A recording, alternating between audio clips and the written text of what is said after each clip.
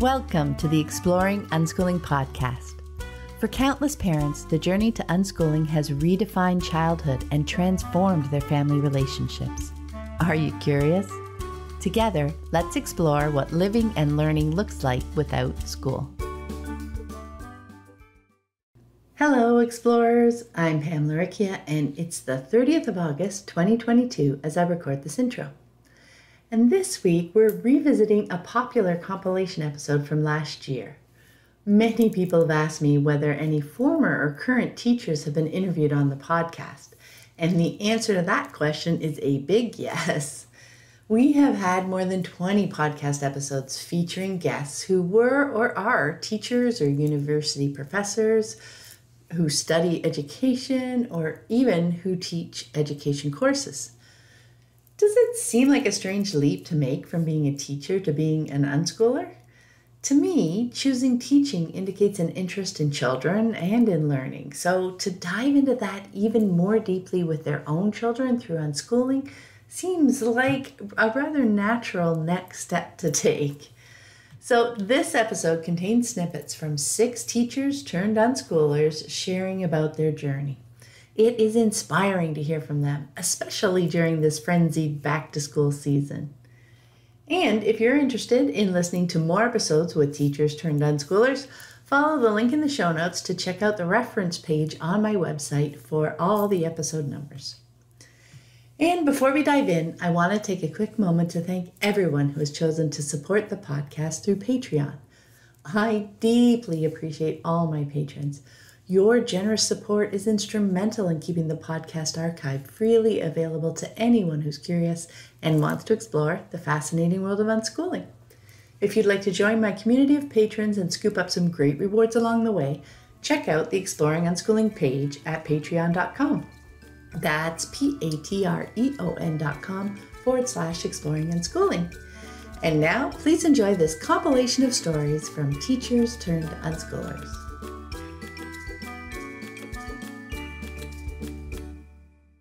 So how did you discover unschooling, and how did your family's choice to move to unschooling come about?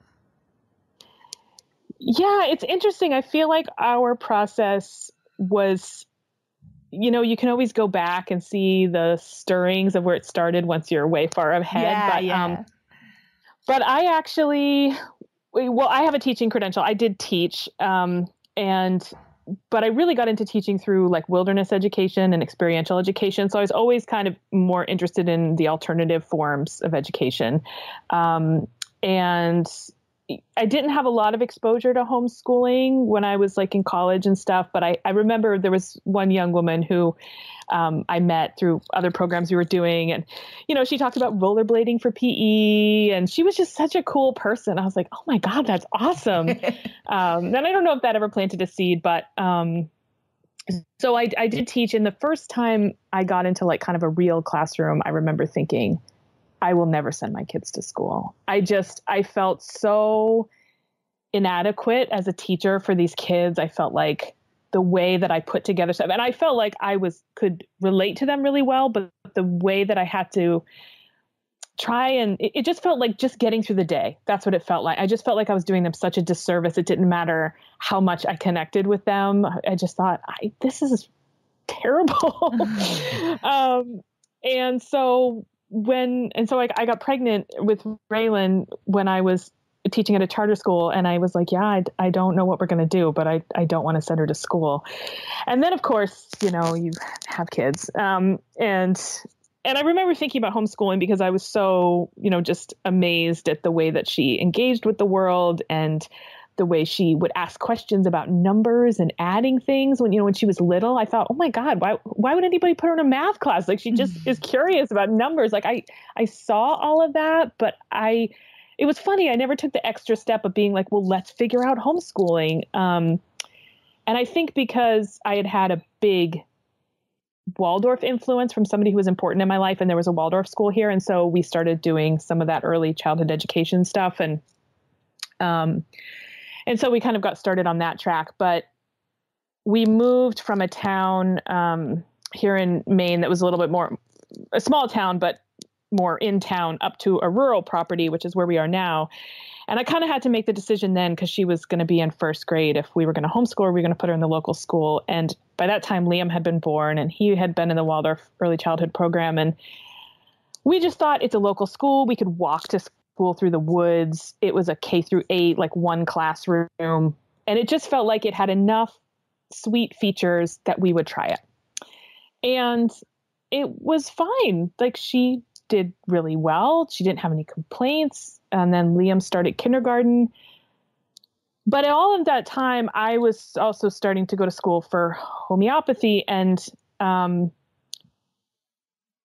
mean, I'll say more about this later, but, you know, it's such an individualized approach to healing that I think there was starting to stir something in my brain that like, I'm doing this career that's about individuals. And yet I'm sending my kids to this place every day where it's not about the individual, really. It's about keeping them with the group. And I had a friend through my book group who unschooled her boys. And we had always gone over to the houses and I thought, oh my God, it's so chaotic. But it was like, you know, they were in the yard and they were in the house and it was like art and like bringing pans of dirt in to put on the stove. And what happens if you cook the dirt? And I was like, oh my God. But my son was friends with her boys. And one summer we went over there and one of her sons is really into digging and excavating in the yard. And he had dug this huge hole and then he wanted to build a fire in the hole and make a chimney to kind of explore the whole idea of a chimney and airflow. And so I'm not kidding, for 2 hours, my son and her boys played with fire safely in this hole. And it was all, they were experimenting and what happens if we cover the hole? And what happens if we put newspaper in? And I just sat there and I was like, oh my God, he never gets to do this. Like, and it's not that we wouldn't allow that at all. It's just that between going to school every day and, you know, like trying to like recover on vacations and camps in summer, I thought, oh my God, the kid's 6 and he doesn't have this kind of like full experimentation, like open-ended playtime anymore. And I went home and I just said to my husband, I was like, I think we need to think about pulling the kids out of school. And so we talked about it, just him and I talked about like my work and how I felt like it was kind of hypocritical to be sending them to do this. Well, I was trying to help people individually, but I wasn't putting the time into my own kids. And at the same time, he was shifting his work as well into like coaching in the business world and also like helping individuals and helping teams out, you know, to thrive within a system based on what they needed. So we were kind of moving in this direction and it just felt like we can't have our kids be doing this thing that feels antithetical to what we're putting our passions into as a career. So we posed it to the kids. You know, they were not complaining about school. They weren't asking to leave. There weren't any problems. And they were like, yeah, we're interested. And so we said, well, let's keep checking in through the fall and then we'll see how it is at the end of the semester. And I remember we went in for like their final teacher conferences and my daughter was in 5th grade and we kept wanting to hear like, you know, how does she enjoy certain things and what kind of questions does she, you know, just about her in the classroom. And she kept going back to the test scores. Mm-hmm. And then in my son's conference, the teacher was like, oh, he's great, blah, blah, blah. But then she said, well, you know, there was this incident where he and another boy came in and they were kind of wanting to play a practical joke or they were doing something that was a little cheeky in the classroom, kind of causing her problems. She said, you know, and I told them I wasn't going to tell their parents if they didn't, you know, if they didn't do this again. She said, but, you know, I just want to let you know. And my husband and I were like, we never, ever want you to pit us against our son. Like, mm-hmm. Please don't do that. Don't ever say you're not going to tell us. Like, we don't have that kind of relationship with our kids. We want to know what's happening. Like, we're not going to punish him. Like, I think she thought that like we would be punishing him at home or something. So it was like this kind of manipulative back channel. We just walked out of there and we're like, we're done. Like, let's do this anymore. And so, so Christmas, it was Christmas break and they didn't go back.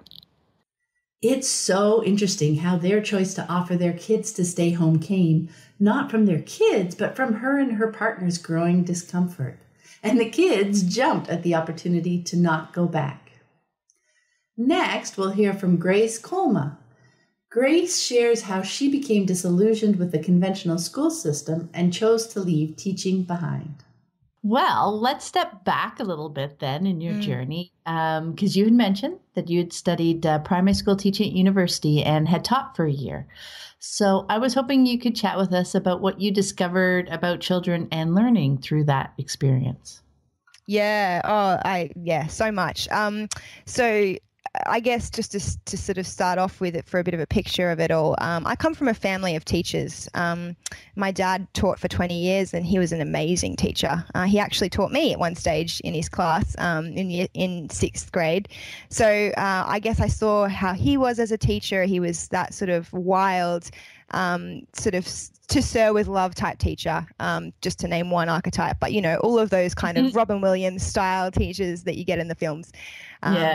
Just really inspiring and outside the box. And I saw myself as someone who loved learning and loved to see children learn. And I didn't have any kids of my own, so at that point I was only 19 or something.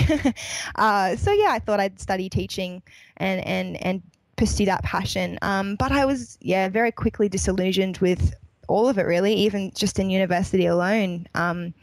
Just with the way that education was presented to us as just being something that you tick off the list, a whole lot of rules and regulations, a whole lot of exams and tests, like teachers were taught to be able to assess children, and just the way that my lecturers taught us about things was just hypocritical.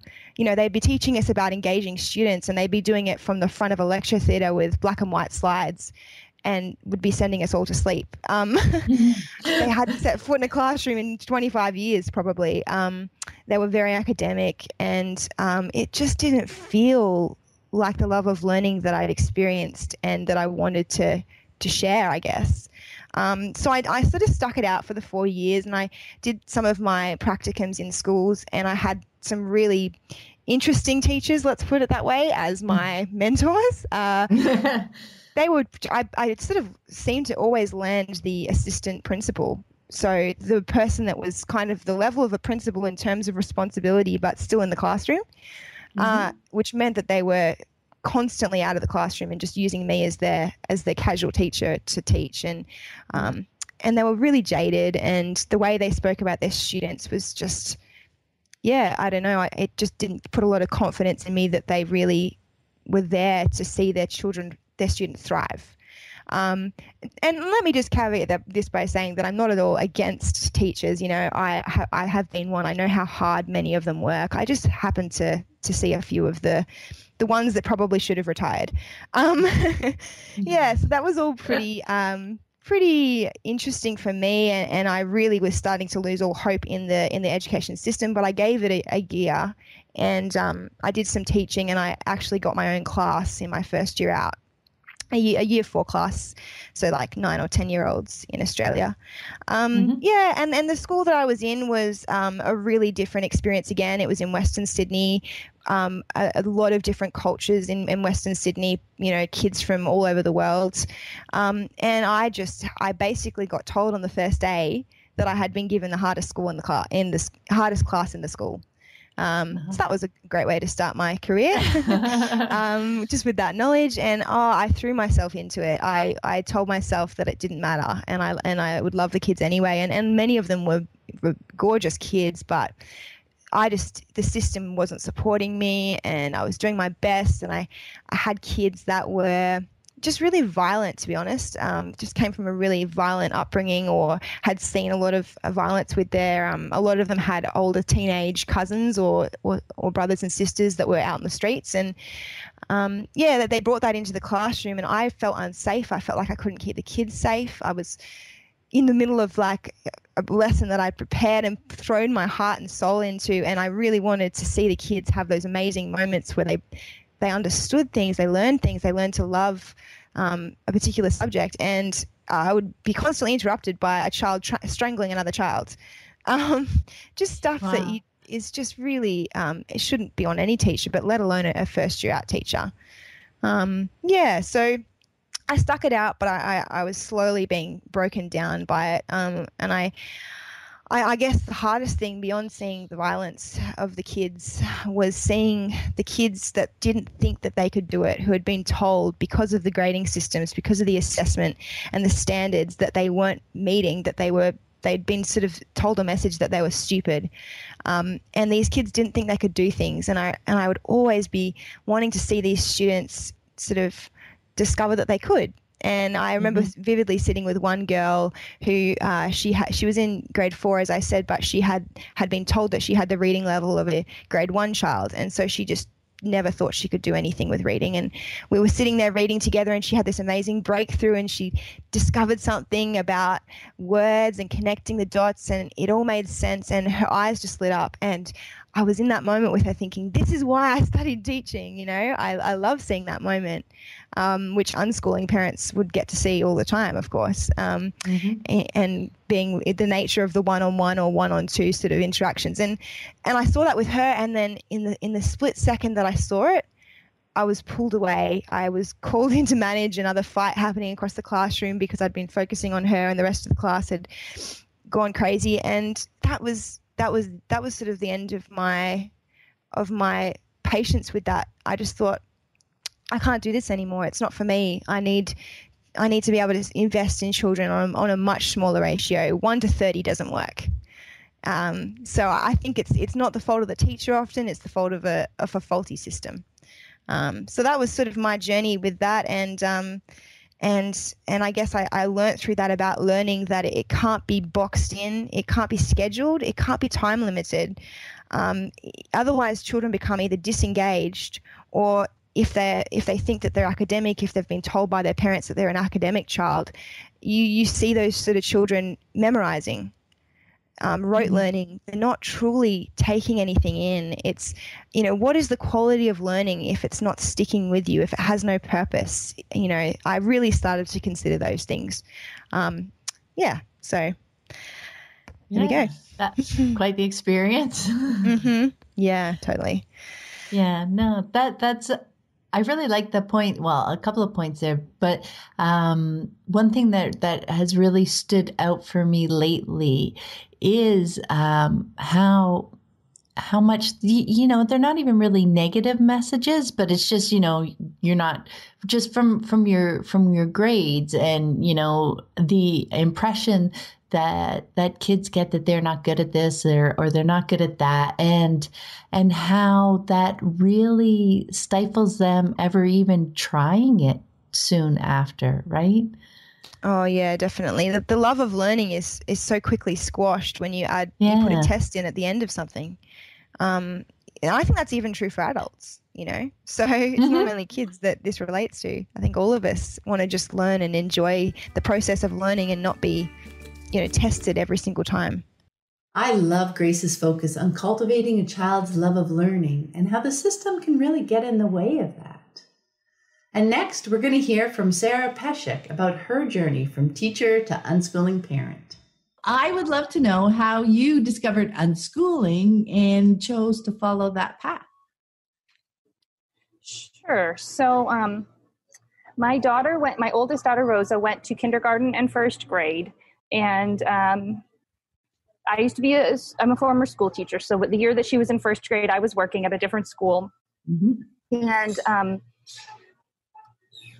you know, in the spring, I was really trying to figure out what I was going to do with her for the next year, because if I stayed at the school where I was teaching, it was a private school, and she could come there and be there, or she could stay at the public school where she'd gone to kindergarten and first grade. And I spent, I don't know, a month going back and forth, and I would decide one thing, and then something would happen, and I'd be like, I can't do that thing. Yeah, I can't bring her here to this place that I'm working. You know, that's just not going to work. And then like she's going to stay at her school, and then something would happen there, and I'd say, oh, I just don't think she can stay there. You know, and back and forth and back and forth, and then there was this day where at work, my work, I had a mom emailing me about her son, and he wasn't getting the grades that she expected him to get. And it kind of hit me that I didn't have any answer I could give her that I felt good about why that was, because he was a super smart kid, super fun. And it just, I don't know, it was almost just this moment where I was like, I am taking part in doing all these things that I don't feel right, that aren't, you know, and a lot of teachers are doing a lot of great things, but I'm expecting these kids to do things that aren't in their best interests. And I'm just having to, because of the system, I'm having to do things that I just don't think are right. And I don't think I can keep doing that. And I came home and my daughter said to me, she got home from first grade and she said some kid had made fun of her Tinkerbell shoes and told her she was a baby for liking Tinkerbell. And she's 6 years old. And I was just like, it was all on the same day. And I was just like, you know what if we do so, what if we do something totally different? What if we homeschool? And it was like, as soon as I had that thought, all of the stress I'd been having and going back and forth just like disappeared. It was just like, yes, that is the thing to do. That is what's going to work. And let's just try it. My husband said, sure. And so that was kind of, it was a very distinctive day when I decided to bring her home. We finished out that school year because I was under contract and all of that, but I knew that in the fall it was not, she wasn't going to go back. And then we started with a school, a very schooly at home approach. And because I was a teacher, so that was, we were kind of going to do the thing, do all the things, and it was going to be great. And it did not take me long to see that that was also not going to work. I tried tweaking things sort of all fall. And it was just not, it was not clicking, and I could see it.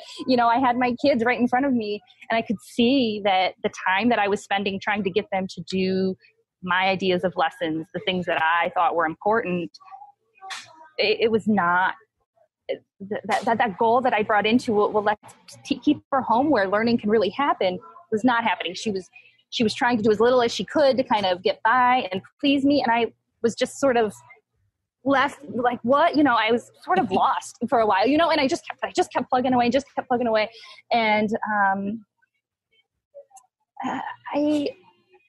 I sort of, because of then some stressors that were coming into our relationship, I started sort of reading a little bit more about a peaceful parenting approach and this idea of sort of being a partner, a coach, and not being sort of coercive with the kids. And it all kind of went together there to kind of help me develop then all sort of at once. But the idea of the learning kind of, it just was looking at what was happening and seeing that it wasn't clicking, and seeing the contrast in when she was doing what really was bringing her joy and lighting her up.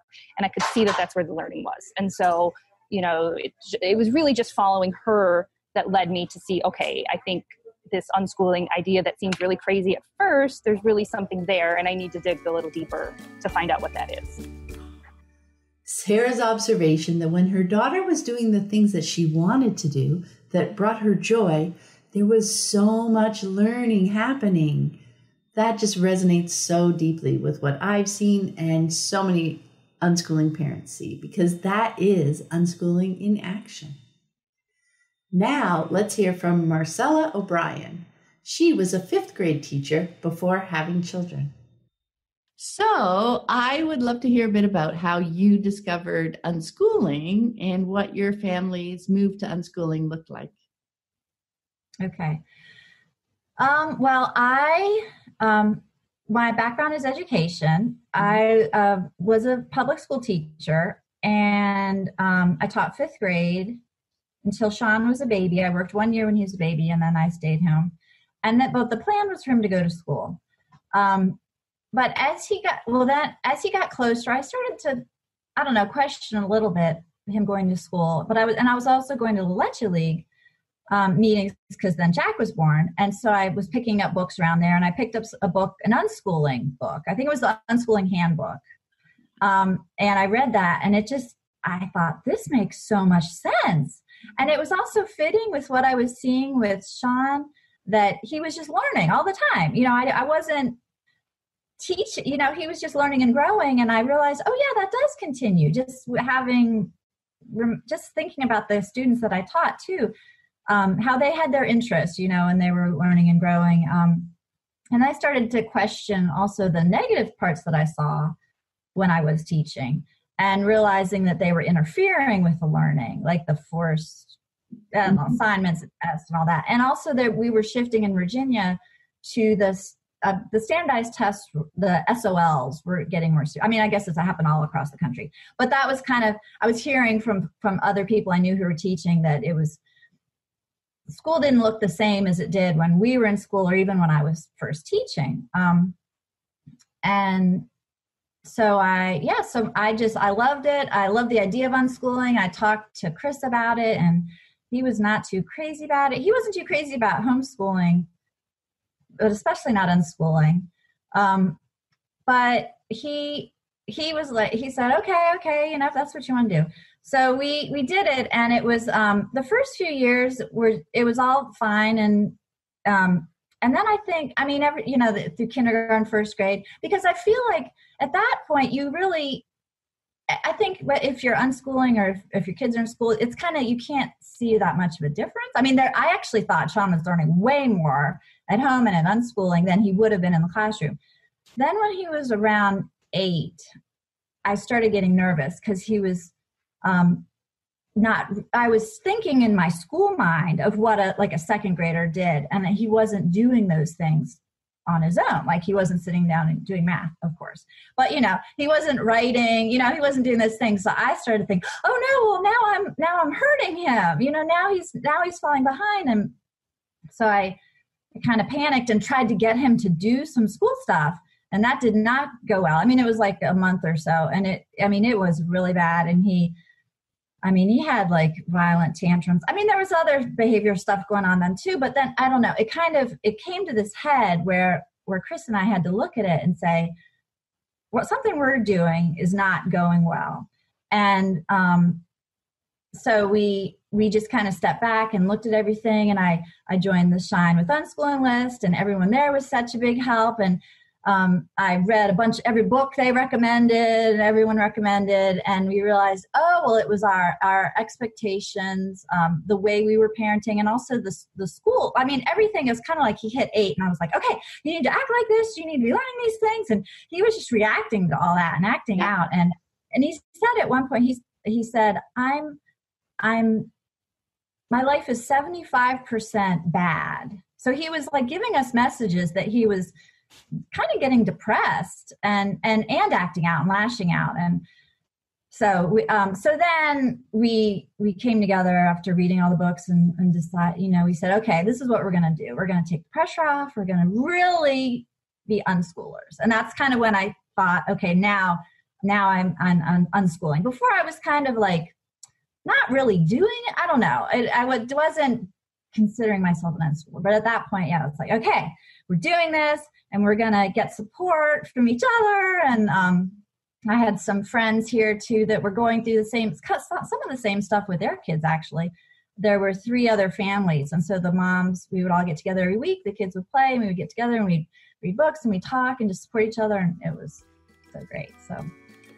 So we've been unschooling ever since. It's so interesting to hear her distinction between not going to school and embracing unschooling, because unschooling isn't just about not doing school. There's the whole piece of what we're replacing that with, things like curiosity and support and connection. Next, let's hear from Melfa Delmore, who wanted to be a teacher from an early age and loved working at a high school. So I'm curious how you actually discovered unschooling in there, and whether or not you felt that your days changed as your son reached school age. Yeah, it was kind of a long journey for me. And there was a lot of judgment on my end towards homeschoolers even. My background is secondary education.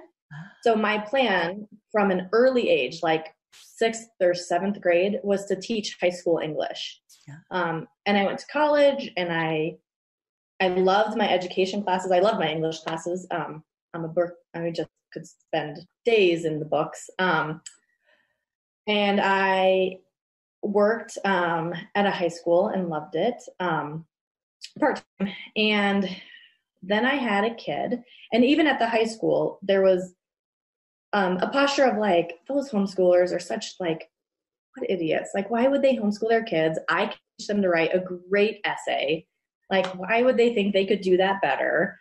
To the point that even my husband, who wasn't really pro or against homeschooling, would be like, what is your deal? Chill out. And I was like, they're just like, why would they do that? And then I had Max, and I was suddenly like, why would I send him to school? Like, why would I send him to preschool? He doesn't want to leave me. He's 3 years old. Like, why would I send him to teachers who don't even know him for 3 to 6 hours a day? And then he got towards school age, and I was like, why would we like send him away for 8 hours a day? Which my husband and I still laugh about because of how it started out. And during that time, I also met a homeschool family, and I knew the kids before I knew that they were homeschooled, and I loved the kids. And the way they interacted with us as adults was distinctly different than other kids. And so I was a bit blown away to realize they were homeschooled because it was so different than what I had been picturing. Mm-hmm. And that was probably a step in my journey as well. And so when I brought up, I guess my son was about 3 or 4, to my husband, the possibility of homeschooling, and he was totally on board with it. He kind of goes with the flow in a lot of ways. Although he was just like, karma coming back to bite ya. But so I started looking at homeschooling, and I read about all the different kinds of ways to educate your kiddo, or a lot of them at least. And I was like, so I'm going to homeschool, but those unschoolers are super weird. I'm never doing that. And so I met with a family. The first family I knew was doing classical curriculum CC. And so I was like, well, this sounds fabulous. And I met with them, and I was like, wow, it's really intense academically. There's so much memorization, like how neat. And then when I thought about doing it with my son, I was like, this will never work. Like, there will be so much conflict if I try and teach him this way. Mm-hmm. And so then I was like, well, maybe let's look into the Montessori method. And so I did a lot of research, and I was like, this is perfect. And I met with a woman who was homeschooling her kids with the Montessori method. And she was talking about her day and the different methods and how they looked. And I was like, ooh, I'm not sure this is all going to work. So I went back to the drawing board, and I was like, Waldorf, that's it. It's outside. It's in nature. Like, this will be perfect. And then I met with a woman who was doing Waldorf with her family, actually a woman and her husband. And as we went through what that looked like for them to really keep with the Waldorf methodology, I again was like, there's going to be there's going to be struggle, just knowing who Max is. And I finally just kind of tumbled into the unschooling realm. And I was shocked that all the things I learned in my education classes about how human beings learn melded beautifully with the unschooling philosophy, that when humans are, that when we're engaged and when we're interested, that there's just deep learning that can take place. And all the things that I would try to make happen in my classroom in a 50-minute time period, trying to get the engagement, trying to get the interest so that like learning could take root and interest could be sparked, was just the life of the unschoolers. Her story about meeting up with various families with different homeschooling approaches and looking at them through the eyes of her child is fascinating and wonderful. Her observation that all the things she had learned in her education classes about how human beings learn melds beautifully with unschooling makes so much sense. And finally, I have a longer clip from a conversation I had with Daniela Bramwell about finding unschooling. Her perspective is so unique that I wanted to share this section in full. Growing up, she attended a Montessori free school. Then she went to university and eventually became driven in her self-described quest for, quote, the best education. She's finishing her PhD in education and society right now. And she does a great job in our conversation, weaving together these various threads of her experiences and describing how unschooling has become her learning lifestyle of choice now that she has her own child. And you mentioned your interest in education, and that's what we're going to deep dive into today, which I think will be really, really interesting. I'm excited to learn some more about it, but I think it'll be really interesting for people listening. So to start with, let's start there. Let's start with growing up, because you went to an alternative Montessori free school growing up. So I thought we could start there, and you could share a bit about that experience. Okay. I think I'll start a little bit before that, though, because it also ties into the story. So in terms of kind of like schooling or education, my parents, so my mom said I went to kind of nursery school or something in England where I was born. And then when I was 4 or 5, we moved to Canada. And then, and my parents had already read this book about this school called Pestalozzi in Ecuador.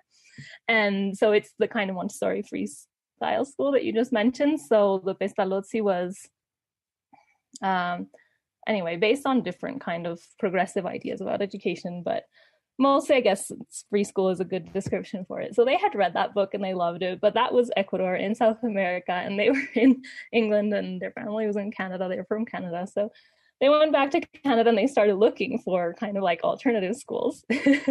And so we were in Ottawa. And my mom said that I went to, I think it was 5 different schools, but I don't remember all of them because they were kind of trying out these schools.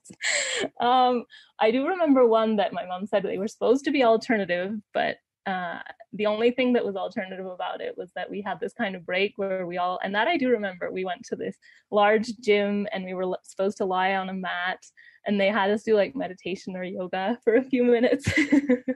But I think that was the only thing that was alternative about it. The rest was, you know, regular curriculum and classroom work and things.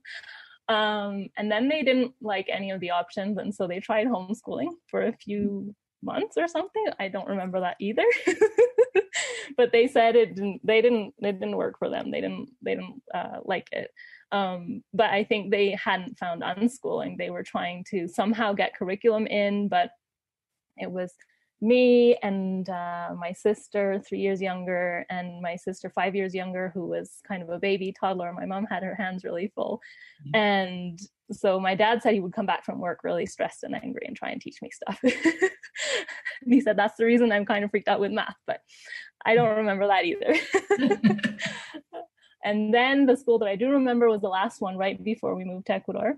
And that's a kind of public school. Well, it was a Catholic school, but in Ontario, they're Catholic public schools. Anyway, so I remember going there, and I don't remember that much, but I do remember one thing that I really liked. The teacher had a kind of game where each week a student brought in a big jar of something. So I think I really liked it because there was candy in it a lot of times. And we were all supposed to guess like how many items there were in it. So like 214. And then at the end of the week, we'd count it all out and see how many there actually were. And the one was closest to the guess, I think, got the contents of the jar or something like that. I remember things like that, snippets. But I do remember a lot of other things that I think kind of, or I don't know if I remember, but now I know that I learned a lot about competing and kind of peer pressure and prizes, you know, and prizes and punishment for doing certain things.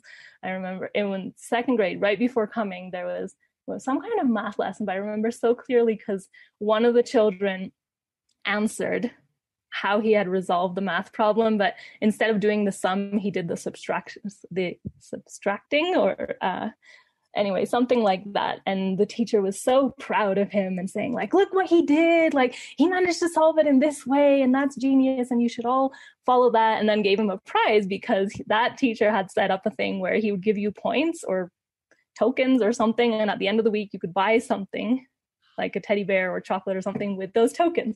And I remember being so jealous of that child and just like feeling like all this envy and like mean energy in me, like why does he get the answer and why didn't I think of that? And I don't know, just a lot of kind of negative energy around learning. So I remember all of these little snippets, and then kind of with all the things that I was reading, kind of looking back and thinking, okay, so that really kind of the way, I guess, the school I was in and also the surrounding culture, that really had a big influence in how like what I think of learning and how I was also interacting with peers once I got to that free school and with my siblings too. I just look back and there was a lot of competing. Like I always wanted to pick some game where I would try and win, and that did not bring me a lot of friends nor a lot of happiness. Thinking of books, there's a really good book by Alfie Kahn called Competition or something like that. And when I read that, I was, oh wow, that just brings up so many things and helps me understand so many things. But anyway, I have these amazing parents who a lot of people think are quite strange when they decided all of a sudden to move to South America, to Ecuador, with 3 children under 8 and 1 almost ready to be born. I think my mom was 7 or 8 months pregnant. I don't know, 7 months pregnant. And they decided to move in February all the way to Ecuador. They had never been to Ecuador, but they just decided that was enough with the Canadian traditional kind of school system. They needed something different. They were sick of the winter. I remember them saying that a lot. Like, putting on snowsuits for 3 girls and then they need the bathroom. So they actually moved to Ecuador. And that's why I grew up in Ecuador. And they moved specifically, mainly for the free school, for a different education for us, which is quite amazing. Yeah. So they moved to that area in Ecuador, specifically near the school, so that you guys could go there, right? Yeah. Wow. And, I can understand wanting to escape winter, especially in February like that. Yes. After when I went to Canada as an adult, I was like, okay, I understand this. February is not good. Thank goodness my birthday's in February. That's the only thing that gets me good. I mean, February is great, but the winter can be harsh. Oh, man. So I remember they told us, we'd be going to this what they asked us, I think, I'm saying like, oh, it's this school and and it has all of these things, and they have rabbits and llamas and dogs, and they have these amazing spaces and no winter. And I remember we were trying to learn Spanish and I knew un, dos, tres, elefante because of that song of the elephant, sobre una tela de una araña. I remember that's the only thing I knew about Spanish from that kid's song. And my parents didn't speak Spanish either. They think they took a month lesson. That was it. But my mom is French Canadian, so they both spoke French too. So I think that helped a little bit. Mm-hmm. And we did too. So anyway, so we arrived here, and the Pestalozzi school has no curriculum. It's closed now. There was no curriculum. There were no grades. There were no marks. There were no prizes. There were no things that you had to learn by a certain age. And it was a huge space. They had an amazing space that they had built. All I'd say Waldorf style. They never mentioned Waldorf, but later when I read, it's like those ideas of like children need nature and things that are made of wood and like natural materials. So they had this for their kindergarten area. They had this huge building set up with like miniature chairs with like size for children under 5, with made of wood, and tables and like doll houses, but all made of wood and like natural materials, and a little kitchen and like a music area and a book area, and this huge area with water and soap, like to play with water, and all these climbing structures, and even like a carpenter area with all these different tools that kids could use, even 2-year-olds, like a hammer and things like that.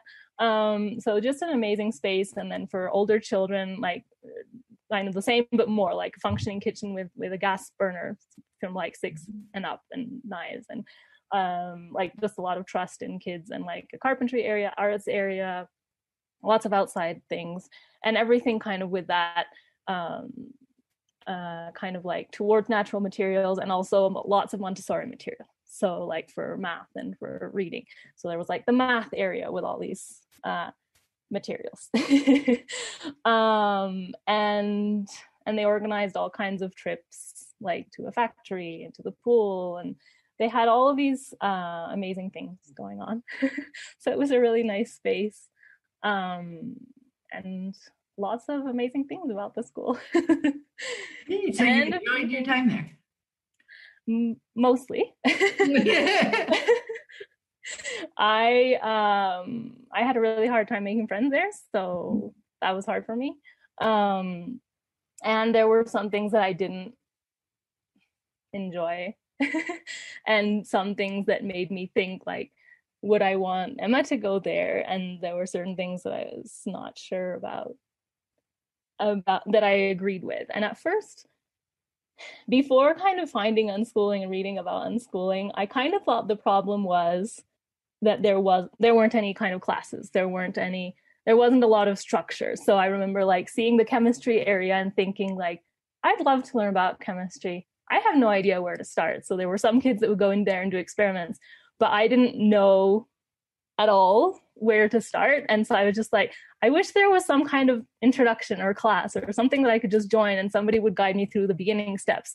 Or like, I don't know, my dad would say like, oh, but haven't you heard this? Like, don't you know this thing about physics or about whatever? And I was like, no, where would I even start learning about that? And when I wanted to go to university, there was it was difficult for me to do the entrance exams, and I had to take all these classes before, and I found the math so difficult. And I kind of thought that was because of the school, like the way that the school was set up, that I wasn't prepared. Mm-hmm. But then I realized there were so many other students who were failing these tests too and had gone to regular schools. And then, I did so well in university. I was the valedictorian. I got A's for every single class, and all the teachers loved me because I was so interested in my learning and so interested in, passionate about all these different classes. So kind of later, like at first I blamed the school and like, also I thought like not having friends and not fitting in socially, at least if it had been a classroom setting, I would have been part of the class. Like I would have been part of the lessons and the outings and whatever. But in that school, it was just, everybody was doing their own thing, and I wasn't necessarily part of any class. Anyway, so that's what I thought before reading all these things about unschooling. And then it changed everything for me. I just thought, no, that's not the things that like the reasons that I thought, like that kind of drew me to studying education at university and just trying to figure out like what would be an ideal school for me. And I didn't have Emma then, but like what would really work, because I thought like I didn't find the Vista that alternative school. There were lots of things that I thought didn't really work well, like kids not being able to read at age 14. And for me, that was like scandalous. But with no kind of background for saying like, well, who cares if they don't read at 14? Like, what's the problem with that? But it was just like all of these kind of society messages, but about like what was right and wrong with learning, but without really being able to process it. Or like, I don't know, getting teased by kids who are not at the school, like, oh, you don't know multiplication tables, you don't know this, that, but with no kind of guidance of how to think about that or work through it. Yeah. I don't know. Yeah. So no. I guess so when I read things of unschooling, like, oh, but you could tell your kids they could answer this way or that way, like I think, oh, that kind of guidance would have been nice. I guess the adults in my life didn't know what to do in those situations. Well, that's going to be really interesting when we get to the unschooling piece, like, because it's totally understandable, like from the way you describe that experience and how you were experiencing that school. And like you weren't having those kind of conversations with your parents or with people at the school when you hear those external messages, right? About multiplication, like all that external stuff that we hear because they're so predominant in society, right? Yeah. You get those messages and without being able to kind of process and talk to people about that.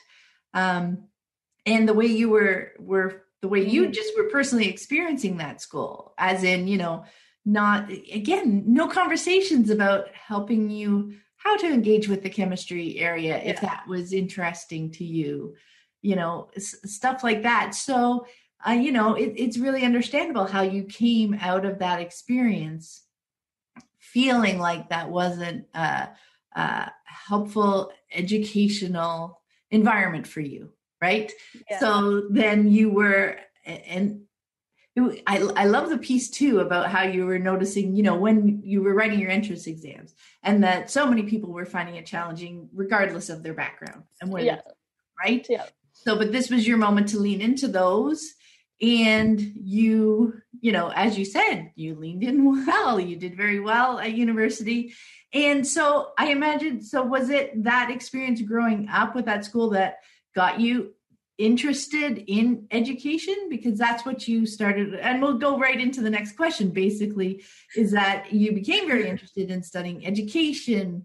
And like you mentioned, your master's and teaching courses and your PhD.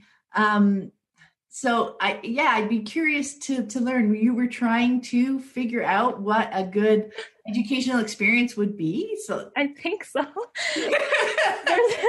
I'm just thinking there's a few more pieces about the school, but I wasn't sure if I should mention them because I kind of thinking like ahead of when I kind of in the order of questions further along, there's a question kind of like how does it compare to unschooling, or what's different from unschooling? So I'm kind of in my head, I'm in a muddle, like, I know it's like for those pieces for that question. Yeah, I was trying to, I thought maybe we could talk about like where your headspace was at the time, right? Because at the time you didn't know about unschooling. You hadn't heard about it. I didn't know. Yeah. So a few more pieces like about the school and how I felt at the moment is that I felt also kind of frustrated because I wanted to take, for example, flute lessons or acting lessons or singing lessons, or I wanted like to learn those things. And I guess maybe it was kind of my schoolish mind still from my Canadian experience that I wanted a class for those things. But also it was because I wanted to meet new people. Like I felt like that was kind of like a specific group of people, but I wanted to meet new people, other people, and go out into the world. And also, like, I remember asking one of the teachers, like, oh, I really want to read music. And she kind of said, oh, yeah, like this means this means this. Now go off and learn it on your own. I was like, I need more than that. That wasn't enough. That wasn't enough. Like, it gave me a clue, but it was like, okay, now what do I do? So I really wanted to go and learn all these things, but that was not accepted in that school. So there was a very big belief of non-directivity. I don't know if that's not even in English, but like not to direct children. So like not interfere. I think they never said not interfere, but that was the kind of feeling of it. So it was like, and that was another thing that was, looking back, I think, like something that was difficult for me. Like you were supposed to play with the kids, like the adults were there to facilitate, but there was a lot of like, I won't interfere. So it's like, there wasn't a strong developing of relationships with us. It was more like a bit observing, like, oh, okay, so, oh, you need this thing? Okay, this is how it works. Or there was a lot of like boundaries. So we'll set these rules and make sure that nothing crazy happens. Like that was the role of the adults, like to make sure that nothing wrong happened, or to help if someone got hurt or whatever. But not a lot of developing strong relationships. And I think there was a lot of that thing of like not interfere. So like that you'd kind of get in the way of the kids learning, or like direct too much and interfere. So that was the thing, like they really didn't encourage parents and like actively ask them not to put them in any classes, not to get us in any classes, because then we would be getting directed instruction. Like if I went to like a music lesson, then I'd be told what to do, and I'd be given a like traditional education and be, like that's the word they use, directing. But so that was a no. And TV was a no, and screens were a no, and computers were a no. So anything like technology was also frowned upon. That kind of rings a bell even now, like in parenting groups, like all the natural parenting groups, like there's things that I agree with like attachment parenting, but then screens are just like this evil thing that are going to rot your brain. And so that was one of the main things that drew me to unschooling. But anyway, that's for later on. But that was another thing. So I guess I felt like the world was a little small. Like there was that school and the people in that school, and that was it. Like there was nothing else. Like you couldn't go to any other classes, or we didn't, like there was a few people I could meet in the neighborhood, but that was it.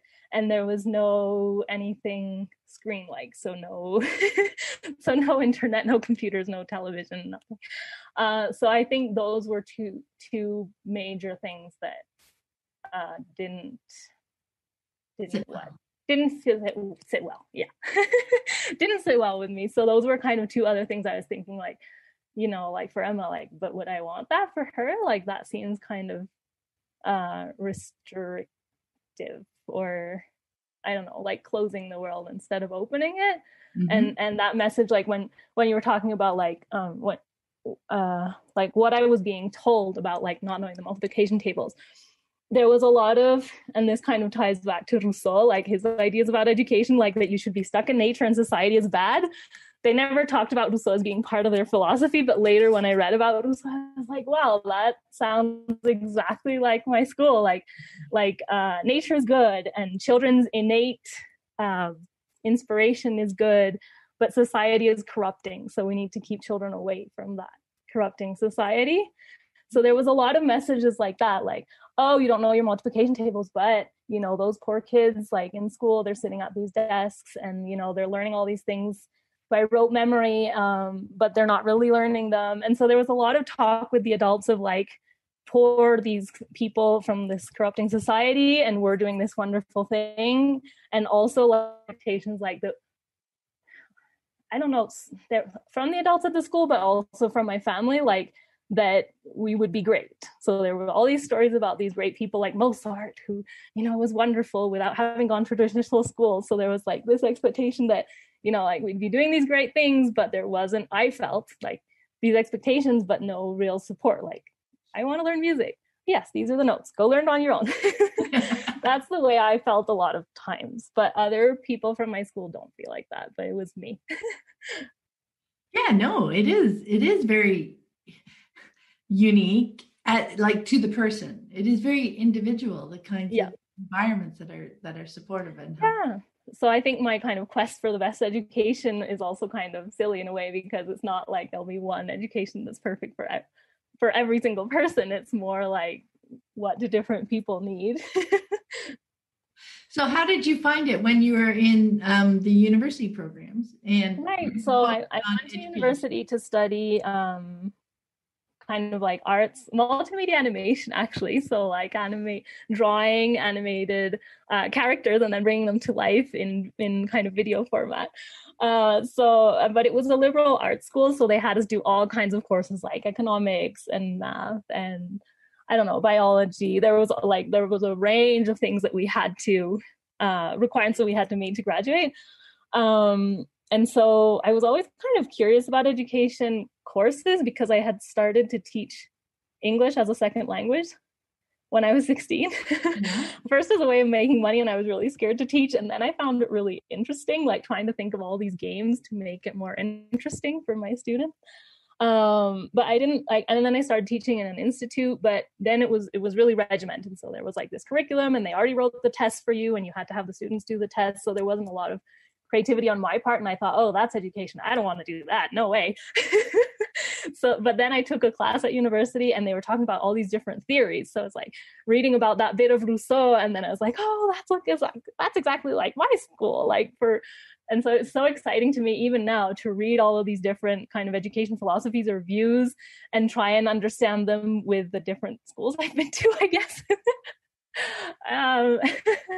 So kind of reading about all of those things. And so then I started getting really interested with those kind of courses, like not with the mechanics that I had been doing at work, or some of the classes were like, you teach this way, you evaluate this way, and that I didn't like. But I really liked learning about all these different education philosophies, and also kind of like psychology and related to education, like motivation and things like that. And then I guess I kind of thought, so the base that didn't really work, I thought at the time, because there was no structure, there was no kind of help, or like the teachers weren't trying to motivate us like, oh, there's this chemistry thing, do you want to see this experiment? Like there was no like inviting. So then I got into all these bits at university where it was like, in all of the education theories and things I was reading about psychology, it was kind of like, oh, well, the school structure kind of works like this. Like there's these things you have to do, the whole coercion bit, with the grades and everything, but we don't like that. So we're going to kind of ignore it. And we're going to talk about all these wonderful ways that teachers can motivate students to learn and present these ideas in these cool ways and all that. So I really liked that for a long time. But it also didn't really seem to be working. Like it didn't seem to make sense in other ways, because, for example, we'd have all these cool ideas about like how to present something or how to engage students, but then there was these lessons on differentiated education, talking about all the ways that students are different, like all of their interests and their learning styles and the gender and their culture and maybe neurodiversity and all these things. And I was like, okay, so I'm going to have, 25 students that are completely different. So no matter how engaging I make the lesson, it's not going to work for all these 25 students. different versions of it. So now I need to do 25 different lessons. This is not working either. So that's kind of a takeaway from my undergrad, where I was just still confused. Like, this doesn't seem to be the answer, but this kind of traditional education, even made amazing sounding, doesn't seem to work either. So doesn't really work. And then for my master's and now PhD, I've been studying, I am still a student at OISE from the University of Toronto, and there the focus is on society, education and society. So it's a very different focus and also very interesting. So like, how does racism play out in schools and all these gender roles? And what happens, if students are in this school that doesn't reflect their culture at all? And what's the relationship between culture and school? And all of these different, a very different lens from what I did in my undergraduate, which was mostly like classroom focused, like plan a good lesson and things like that. Really different focus, and like reading historically, like how schools have been used for colonial purposes. So all of those kind of things. Cool. Yeah, no, that is very, very interesting, because that bigger picture is so much a part of understanding how that system tries to fit in there, right? It does. It just gives you a bigger picture idea of that, and how much of it isn't really about the learning. Right. How much exactly. Exactly. That's my graduate education has just opened up my mind so much about the different purposes of schooling that have nothing to do with learning. Yeah. No, that's a nice way to sum it up. All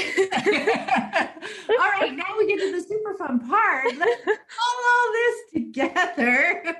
Yeah, let me try and see if I can pull it all together. Yes, as in like, so all those, it's fascinating. It's really fascinating to me, like what your experience was growing up with in that school, and the things that you found, the pieces that you found challenging, and then how that inspired you, or, had you thinking that almost, I was going to say almost the opposite of it, but just more structure would have been more helpful. And so now you're participating in that structure, you're questioning it, and then you're learning such interesting bits, like that piece where, it is very logical that learning is in the context of each individual and their experiences and their styles and their, who they are and where they are in that moment is what you need to connect to. So there is this kind of air gap between, yes, make it personal, make it interesting, and kids love learning, and you have to do it in this classroom with 25 kids. Like, how do you bridge that gap? So that's super interesting. So how did you come across unschooling itself, and what are all those pieces that kind of lit up for you, that made you think, okay, now unschooling is hitting these particular pieces, and that's what I would like to do with my family? that make sense? Yeah. So what happened? I guess as soon as Emma was born, I started to change some of my thinking because of who she is and the things and her strong, very strong knowledge of her own needs and the things that she wanted, and not wanting to be, kind of directed or I don't know, like not wanting me to be leading her life or like telling her like this is good and this is wrong. Like she really knows what she needs and what she likes, and so that's a big starting point for me of wanting to I don't know, to meet her and not to try and be in conflict with her all the time of like, no, actually this is good, so this is the right thing, so now I'm going to try and persuade you that this is the right thing, and she's not having it, and so maybe it's not the right thing, like what's going on? So a lot of learning, and everything starts with her, and me trying to do the best I can by her. So I started reading a whole bunch of parenting books and everything, and when I was also in a bunch of Facebook groups and trying to figure things out, because like the kind of people that seemed to match with me, like from what I was like attachment parenting, like people who were breastfeeding and co-sleeping, but then they're all like anti-screens and anti-anything plastic and like only wooden toys. And I was like, I'm not sure that I like that. But anyway, so trying to find kind of authors that resonated with me. And then in one of the groups, they mentioned podcasts, which I'd never explored before. And somebody mentioned, Sage Family, Rachel Rainbolt. Yeah. And so I scrolled through her episodes, and I saw Alfie Kahn, an interview with Alfie Kahn. And I had read Unconditional Parenting a bunch of times and started reading other books of his, and I loved it. So I listened to that interview. But then she had other episodes on unschooling. And at first I heard it, I thought, that's crazy. I don't like the sound of that. That can't work. That sounds too much like the things that I didn't like about my alternative school.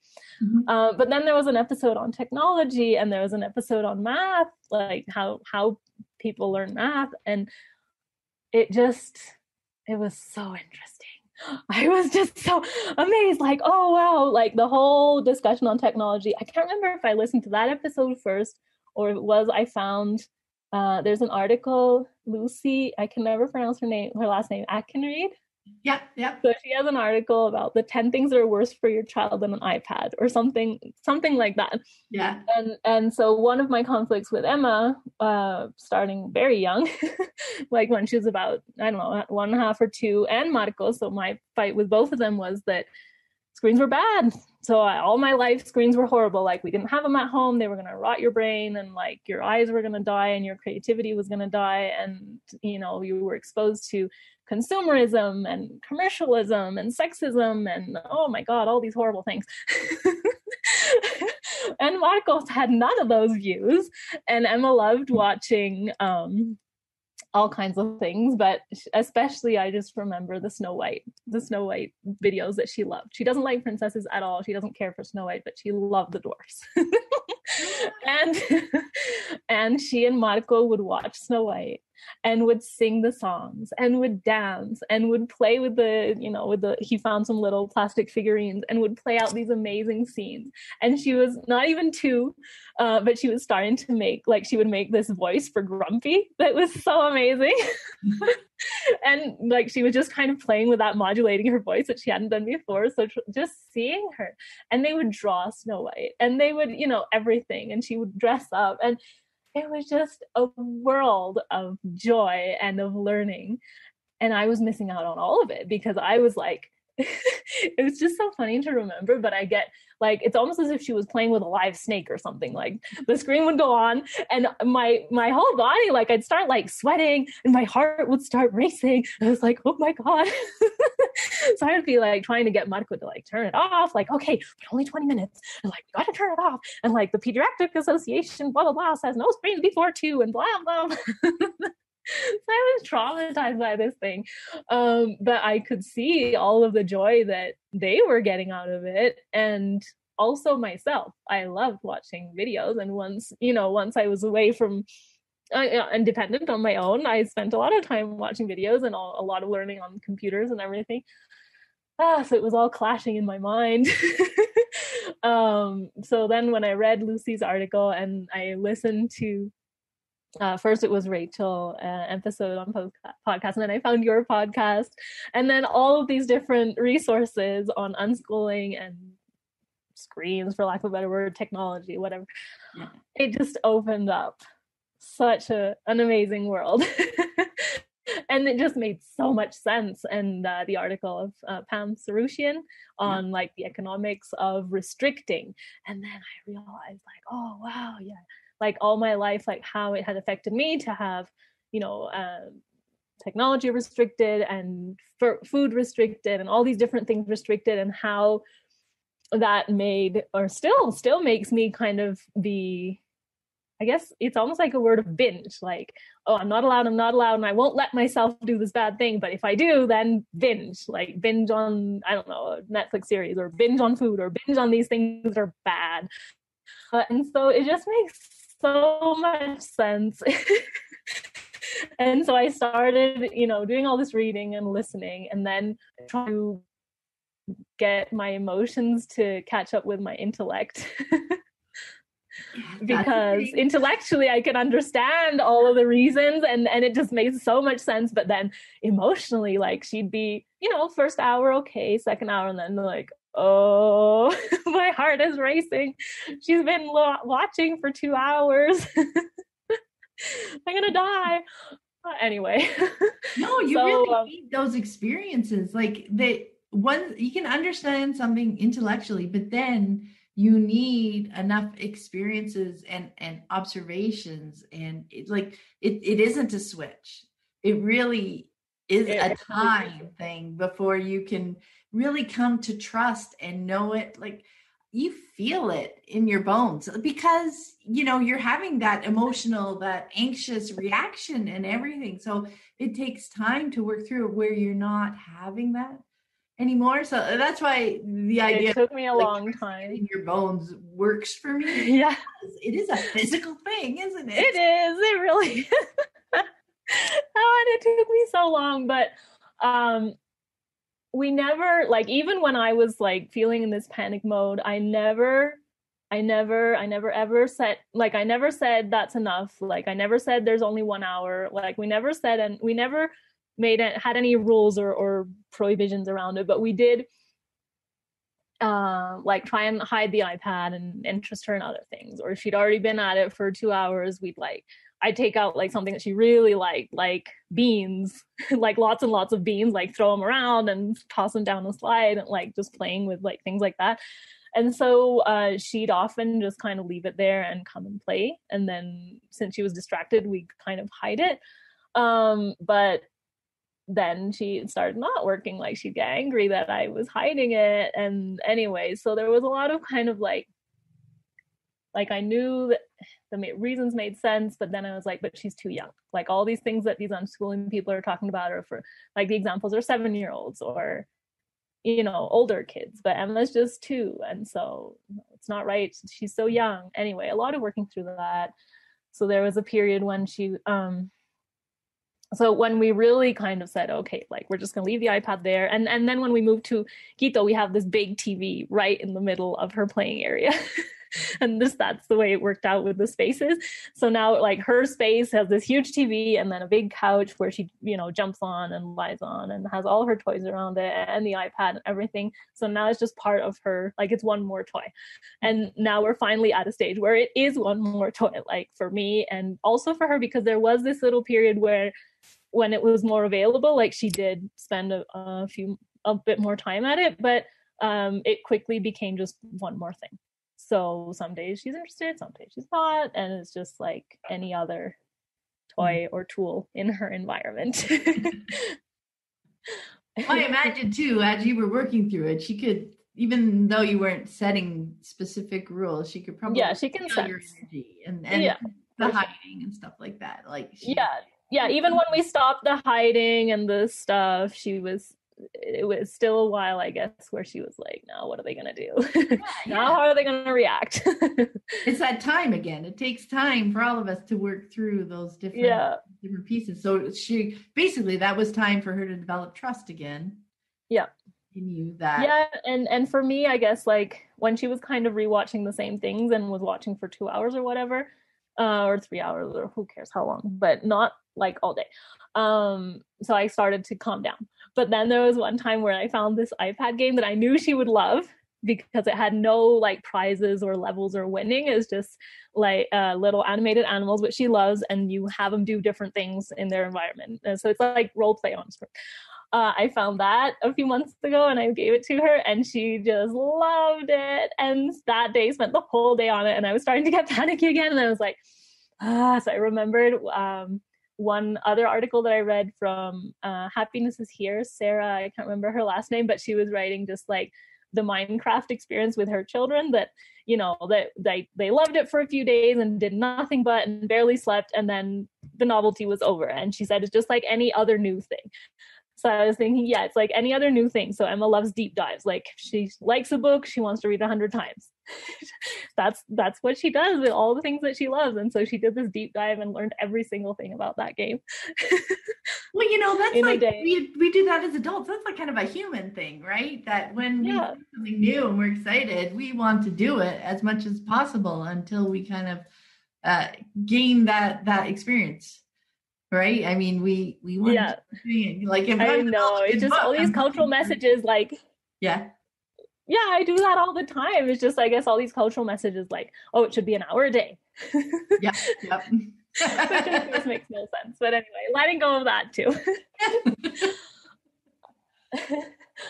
So that technology is a big part of you know, from unschooling, you felt more. It made more sense to you versus the way you grew up. Like you put that in context when you started learning about unschooling and you started moving through.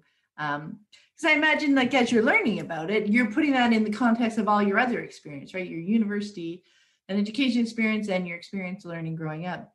So what were some of the other pieces? Yeah. So some of the other things were, I guess, like related to the screen thing, just being open to the world instead of like trying to have like this protected environment where, you know, it was all wooden toys and whatever and all good, rather than just kind of being open to the world and open to whatever it is that she likes or she wants or she needs, rather than trying to have like these things that are good and these things that are bad. So I really like that about unschooling, where I don't feel that there's like, you know, like nature is good and technology is bad, or like the whole food thing, like this types of food and these are good and these types of food are bad, or things like that. It's just so different, like just kind of I guess I won't try and summarize the unschooling view because everybody knows it or will learn about it in another place, but it was just so different from my experience growing up and so refreshing and felt so right to have these views about being open to the world and open to what children need and like and want to explore. There's also other bits, like I was telling you in the alternative school, there was math, not like taught in a sequence like in traditional schools, but there was like a specific area for math with specific Montessori materials for math. And like there was this thing of like, you're not doing math, why aren't you going up to, you know, like you should be doing at least a little bit. Like there wasn't a specific thing, but there was a little push.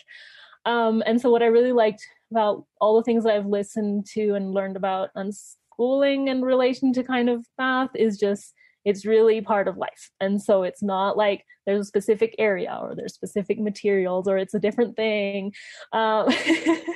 So I just really like that view too, and just kind of thinking like, okay, that's a bit different from my alternative education. So there was like three different, so at first in my mind, there were just two options. Like what you were saying, it was like, there was the alternative school where there was not really a lot of like engagement with adults or invitation or that many options. And then there was this structured thing where there were like invitations, but there was also a lot of coercion, like you have to do it, and the grading thing, and all these other bits.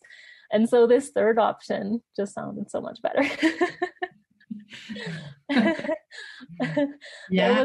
There's also just, I guess, the main thing that we talk about in the network, the relationships. And so what I was telling you about kind of the alternative school and the way that the adults were kind of interacting was mainly, as I said, like you set up the environment and then kids are supposed to play with kids and, you know, you can interact with them a little bit, but be careful not to interfere.